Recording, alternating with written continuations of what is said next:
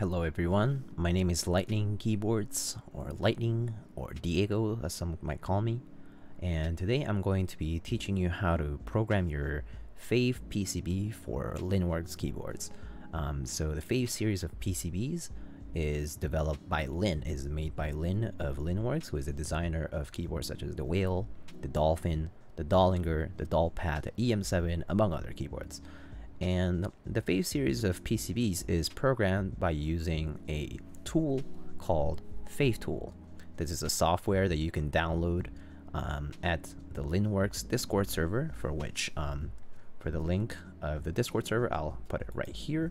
So here you have the link to the Discord server. You should try to copy it down and access it. There is a downloads channel in this server where you can access the most recent FaveTool software zip file. So the current version that we're using today is going to be the 3.3 version. So starting from the 2.0 version, FaveTool transitioned into this new user interface, and this is why I'm making this video today. And so for programming your FaveTool compatible PCB, you will require, first of all, FaveTool, the zip file that is in this downloads channel. You should first download it to your computer. This is Windows compatible only, so you cannot do this on a Mac or on a Linux machine, so you will need a Windows machine. Second of all, you should extract the downloaded folder, and inside of the zip file, or the extracted folder from the zip file rather, you will find 2 or 3 folders inside. Among these, the most important 2 folders will be the client folder and the firmware folder. So the client is going to be the software which has a user interface with which you will program your PCB, and the firmware folder will have one file called the bin file, which will be copied over to your PCB each time you want to flash your keyboard. And so in order to flash your keyboard, when you have your Fave PCB, so in this case we have a GeonWorks F18X here. The GeonWorks F18X shipped with a Fave 87 TKL PCB. The Fave 87 series of PCBs actually come in a variety of colors. These are TKL compatible PCBs, and the 87 only, so Fave 87 comes in white, and there is the Fave 87B PCB, which is for PCBs that come in different colors such as black, purple, yellow, among others. And so the Fave TKL PCBs come in these 2 different versions. You should always select the correct version when you're using the tool. So let me show you first of all how you should flash your keyboard PCB with the correct file, and then proceed to open it up on FaveTool. So every time you have a Fave PCB and you have any issues, you can always reflash to the newest version available on the Linworks Discord server, as I indicated earlier. So first, in order to flash your PCB, in the case of bare PCBs, you can use tweezers, but in this case, it's an already built keyboard here. What you're first going to do, sometimes when you first plug in your cable to your keyboard, you might see that there is this special drive called CRP disabled, and it's a flash drive that pops up from the PCB. But this is basically whenever the PCB is not detected by the computer, or it automatically boots into this bootloader mode or into this flash storage mode. In the case of already like pre-used PCBs, this might not be the case. So sometimes you might actually just want to flash or update your firmware, for example, and this is what you will be doing. You first hold escape. You might be using tweezers if you're using a bare PCB, and then you just plug in your cable. So in my case, I've plugged it in, and a new window showing this has popped up, and I will show this in just a minute. So here is my Windows Explorer, showing in this case nothing right now, but as you can see here, I have the CRP disabled drive, the G drive here in my case, and here we have the firmware.bin file. Well, first of all, what you want to do is you want to delete the firmware.bin file inside of the PCB. So I will go ahead and delete it, confirm the deletion of it. And then next, what you want to do is go to your Fave tool folder that you just extracted from that zip file that you just downloaded for flashing. So in my case, I have it. I'm currently doing that on a separate Explorer window, and you go to the firmware folder inside of that extracted folder, and then you're just going to copy over and then paste the bin file. So here I have the Fave final 3.3.bin file in this case, and that's done. Okay, now next step is you're just going to unplug your PCB.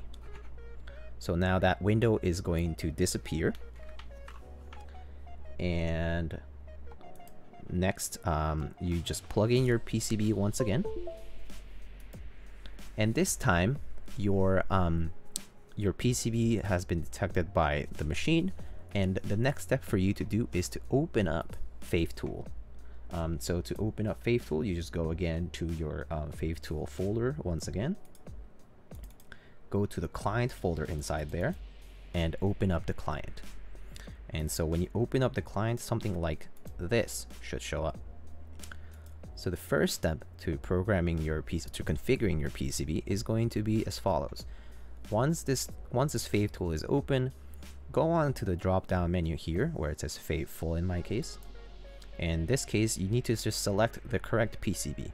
In my case, it's the Fave 87, not the Fave 87B, but just the regular 87. Click on that, and then click on Connect. And then it should automatically configure the window display to the correct size. And you'll see down here below that it says Connected Fave Keyboard 87 in my case. I want to first make sure that I can configure the default layout onto the PCB. So if you click on Transfer here, it will send the data, this data, to the keyboard. So now it has officially sent the first key map onto the keyboard. So if you open up, let's say, some testing software, you actually see that, you can actually see here on FaveTool that when I press the keys, you can actually see that it displays the keys that are being pressed. Great. Now here you're officially done programming your keyboard, but you can actually change any of the different keys here. So for example, I want to program my caps lock to control because that's something I normally use. So I'll program to left control here, for example, and in my case, I move my Windows key here to the lower corner. So I want to program that as left GUI or left window key. And then I don't use scroll lock, so I like, for example, programming that to a function key. So I go to the FN and layer RGB, and here there is the FN key here. So I click on FN, and then we can head on over to General tab again. And then here there is the layer 1. We can head on over to layer FN1 here on the drop down menu.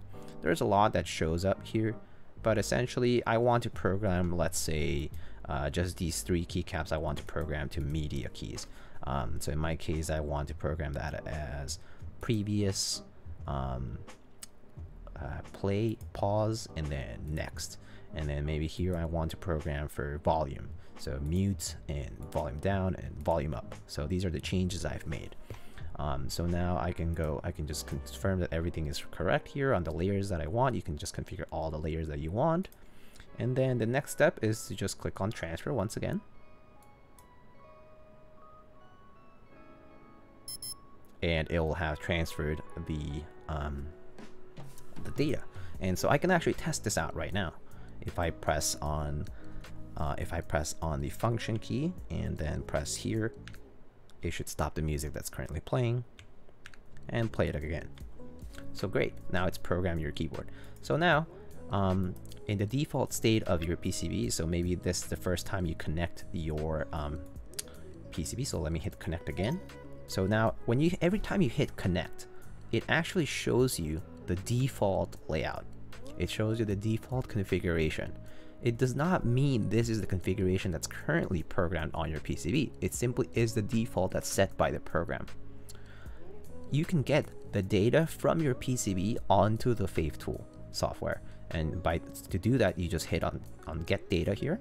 So if you hit on get data here, it will load up the data that's currently on my PCB on this particular keyboard. We just programmed in left control here as shown, and left GUI here, right? And a function key here on the scroll lock position. So as you can see, you can actually get the original key map that you actually had programmed onto your PCB back onto your tool. And then here you can actually start making any changes that you want. So every time you want to make any changes, you first hit drop down menu, click on the right PCB format, click on connect, and then get data immediately after, so that you can actually work on the key map that you currently have at that point on the PCB. However, if this is your first time programming your PCB, I suggest connecting onto your PCB and then hitting transfer right away, so that you can send the default layout at the very least onto your PCB. Here you can actually save files, so you can click on save here in order to save the current configuration onto your as a file on your in your hard drive, or you can actually open up any save files such as that. But anyway, here I'm pretty much done programming my PCB, so you can just go ahead and close FaveTool, and that's it. We've successfully programmed our FaveTool compatible PCB. If you have any questions or if you need any help, let me know. And yeah, so anytime there is a new release for any new software for FaveTool, they will be put on. Lin has a blog for those in Korea, but he always will also publish it onto the downloads channel in the Linworks Discord server. These are official releases for the FaveTool, and every time there's a new release, I would highly suggest trying out.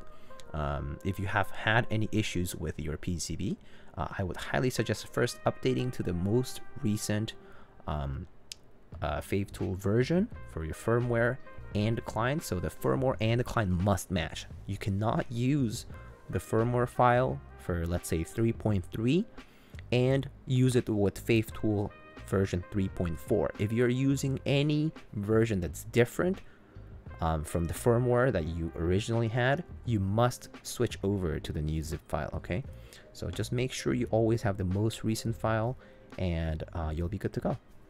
All right, thank you so much, guys, and I hope you take care and stay safe. See ya.